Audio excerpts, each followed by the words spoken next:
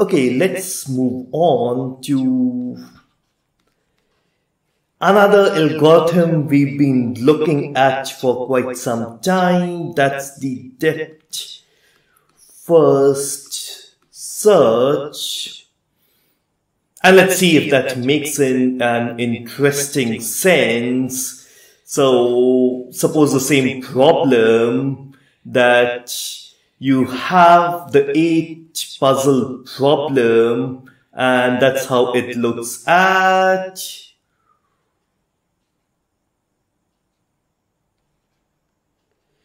That's my source state.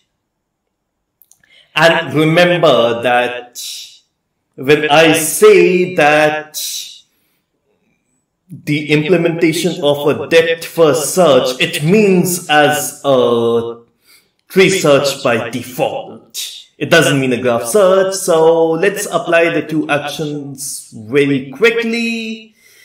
So the first action will of course be a left and the other action will be a up. So left will give me 1 minus 1 3 5 2 7 8 4 6. And the other action will of course be 1 3 7 5 2 minus 1 8 4 6. If this implementation makes you feel there's something weird, that's not what you do. You just take this, make a recursive call to this, make a recursive call to the other, never generate that. So there are two implementations in terms of a minute caveat. This one is called as a pure DFS, where you generate all children, and of course the children are stored still in a frontier, which is a stack, so it follows a last in, first out principle. If you just make an immediate recursive call, it's called as backtracking implementation. So this is a pure DFS, so I have the second child also in, although it will not get its chance. So let's apply the action. So right now it could be left, it could be up, it could be here, so it becomes 1 3 minus 1 5 2 7 8 4 6, and of course I know that this one is exactly repeat, but it's a tree search, it's not a graph search. I'll get something about over here, of course. This one won't even get its chance, so this is my frontier in a pure implementation. In a backtracking, you from here go here, immediately go here, no children executed. And of course, next what I will do is left, so 1 minus 1 3 5 2 7 8 4 6. Of course, it's a repetition, but it's a tree search. Had it been a graph search, I would have pruned it right here itself. So it's a pretty ridiculous algorithm as a tree search. All that I'm doing is I have a tree which is aside a blank, and I'm doing like this: depth 1, depth 2, depth 3, depth 4, depth 5, depth 6. I'm moving 3 around, that's all. It'll never reach the goal. Funny algorithm. So I have to analyze it. It's not making a lot of sense, although, but still let's do that. It's our job. So complete, of course, no. I just now gave an example wherein the search algorithm was not to be found as complete. So of course DFS is not complete. It cannot find even a single solution. What will it find? The optimal solution. All it was doing, move around 3 here and there. Time complexity. Now I know the answer is infinite. How many times can this happen? Infinite. It'll never come out. Still, let me use exactly the same terms and write something. So it's b raised power d max, where Dmax is the maximum depth that the graph can go as a tree search. Remember, I did not say a graph search. As a tree search, whatever maximum depth the graph can go, the search can go, which for this example, like many others, will actually be infinite. So, remember D is the depth, or we write down terms, many times people get confused. D is the depth of the optimal solution, C star is the cost of the optimal solution, Dmax is the maximum depth possible. So D and C star have to be finite, Dmax can be infinite, so it's doing terribly bad. Memory complexity, at every time, the only thing that I need to store is surprisingly just one part, and along with that all its children. Okay, here it was bad, I did not get the feeling, so I will have to redraw a general tree. So let's redraw in a very general tree and let us say what actually is stored. And this time I'll take a finite graph as an example. So that's my first step. Remember, this is the leaves, which are the frontier. This is closed, which is the non-leaves. The second step, the third step, I'm going in the depth first manner. Not here. So after this, what happened was that this did not generate anything, this did not generate anything. So I backtracked. And this was the next node. Here, both of them did not generate anything, dead end. So I'm around over here. It did not generate anything, so I'm around over here. This generates this. So right now what am I storing is, I do not store this. It was stored when it was being created. It's a recursive call. When you backtrack, everything of that is removed. So you basically just store in the current branch. So you only store in the current branch till the current node, and along with that, because it's a pure backtracking implementation, at every step you store all the siblings. So I said that I'll generate all the siblings, store it somewhere, and then travel one after the other. So you additionally store in siblings. So the complexity of storing the path is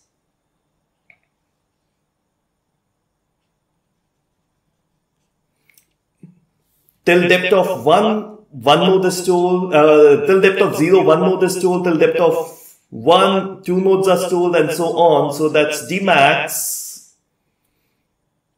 times all the siblings are also stored times B. This is if you have a pure DFS implementation. If you do backtracking one and move around the graph in this obvious order, where you do not first generate all the siblings and then explore them one after the other, then it just becomes O times Dmax in a backtracking implementation. So that's a memory complexity. I only need to store in the current branch, the current path, which could go till a maximum of Dmax. And of course, if it's not a backtracking implementation, then I need to store in B additionally. So now there's something good. There's absolutely something good. And the something good is that you've seen a lot of exponentials so far. It is the first and only time you are seeing something linear, and that, ladies and gentlemen, is the memory complexity of the depth first search. So depth first search is very bad algorithm, neither complete nor optimal. time complexity, forget about it. But it has a linear memory complexity. Now, whenever you try to nudge people about complexity and time, the standard thing they'll say, we'll give a lot of time, it's offline, you said, map is static, it doesn't change. I let it compute for 10 minutes, 10 hours, overnight, next day morning as well. I've got a lot of time. That's not what it happens. And that's honestly what happened with me practically when one of the reviewers for the journals asked me to compare an exponential time algorithm. I said, I'll let it run for a few hours. And I'll say I waited for so many days. It still did not give the correct answer. I had a spare laptop. What really happened, very quickly, my 6 GB system went out of RAM. How much time will it take for you to exhaust 6 GB of RAM? Remember, when you watch a movie, you give something out into the RAM and you also take out something from the RAM. It's a two-way process, so RAM utility is constant. Search, algorithm, BFS, UCS, you keep adding to the RAM. Your RAM always keeps on getting more and more stuff because you're storing a fringe whose size will only increase with time. And because the size frontier can expand or contract, but your close will always expand. And because of these parents also being stored things, all the nodes are ultimately maintained. So you're not freeing out any memory in BFS and UCS practically. And therefore, how much time will it take for you to, by your compute, exhaust out your entire RAM? Nothing. You've got such great systems. Nothing. So, what practically happens is, even if you have a lot of time, you run out of memory very quickly, and then you say that, okay, I have time, but I don't have memory. That's exactly what happened at using online judges the last time this course was floated. Most of the people did not complain. Sir, you allowed us 10 seconds only at the online judge. That wasn't the first problem. The first problem was we don't have memory. And then for some questions, even if I wanted to increase the memory, the IDE, the online judge would not allow me to do that. You run so fast out of memory, you don't even imagine. All your supercomputing is gone. Once you don't have memory, you cannot store in partial results.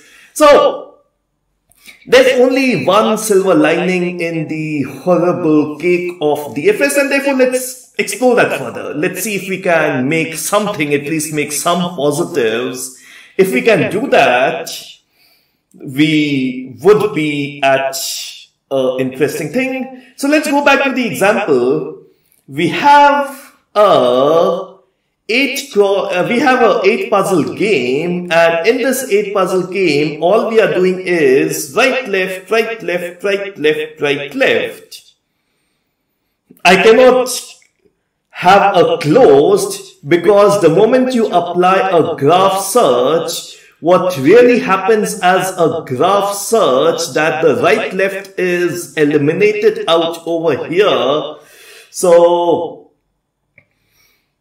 the right left gets eliminated out over here. So for finite graph, you actually get this as y, which is very good. But the memory is what is taken by fringe as a graph search. The memory is what is taken by the fringe or your frontier, which is the priority queue in a normal sense, or a stack just for the sake of it, and a closed. So if you implement it as a graph search, even though this still remains to be d max times b, and this becomes y for a finite graph. So DFS as a graph search DFS as a tree search. So this looks much better. Of course, it's still not optimal. And there's no change over here. So in memory, even though this becomes d max times b, the close still has a memory of b raised to power d max. So the linear memory is gone. I want this without a compromise on this. So total memory is this plus this, or total memory is O times b raised to power d max, which of course is a total of b raised to power d max. So this is definitely a very bad search. Better than this is BFS itself. So I somehow need to stop this, and doing a graph search instead of tree search is not a solution because it detects cycles, it detects repetitions, but it spoils the only good thing that BFS has.